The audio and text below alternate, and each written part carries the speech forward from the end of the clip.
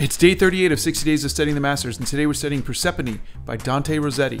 You want to join me? Gabriel Charles Dante Rossetti was an English painter and poet who co-founded the Pre-Raphaelite Brotherhood in 1848 with William Holman Hunt and John Everett Millais. You may remember my study of Millais' Ophelia from day 14 of Studying the Masters, and the story of how his model Elizabeth Siddal got very ill posing for him in a bathtub that went cold. Well, Rossetti fell in love with Siddal and demanded that she no longer model for any other artist but him.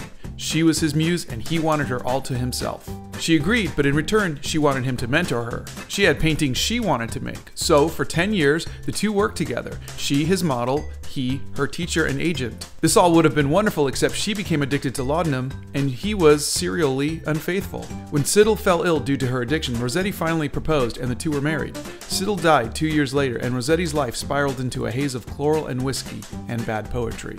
And that's my sketch in about an hour. Show me yours.